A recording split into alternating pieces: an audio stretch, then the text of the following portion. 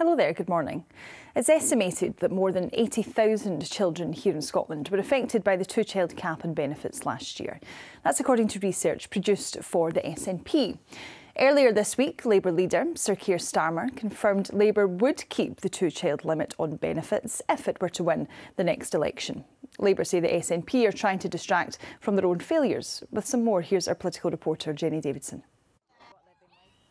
Jenny Davidson reporting there. Meanwhile, Scottish Government grants given to some parents to help buy school uniforms should increase to keep up with the rising cost of living. Elsewhere, retail figures this morning show total sales rose more than 11% in June compared with this time last year. Time to take a look at the weather now, and here's Kirsty.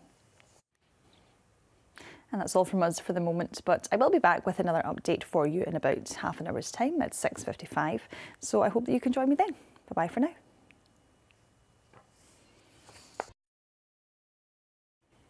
Hello there, good morning. It's estimated that more than 80,000 children here in Scotland were affected by the two-child cap on benefits last year. That's according to research produced for the SNP. It comes after Labour leader Sir Keir Starmer confirmed this week he would keep the two-child limit on benefits such as universal credit if it wins the next general election. A policy Scottish Labour say they will continue to oppose. With more on this now, here's our political reporter Jenny Davidson.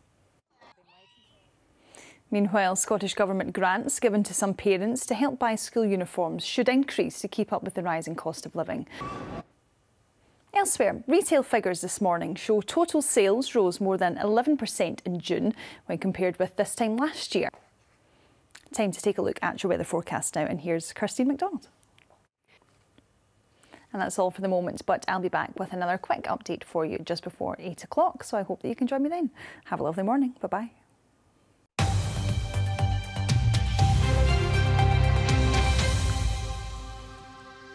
Hello there, good afternoon.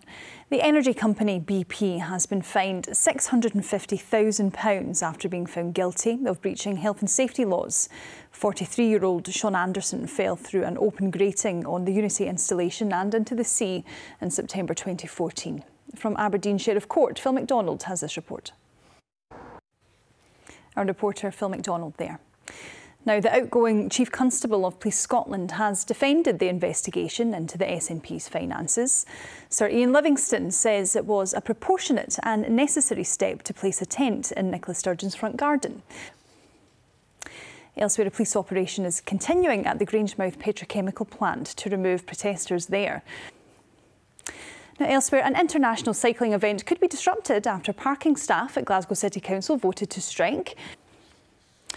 Now, within the past hour, the final Prime Minister's questions before the summer break has ended. And while Keir Starmer pressed Rishi Sunak over NHS waiting lists in England, the SNP's Stephen Flynn criticised both of them over caps on child poverty benefits.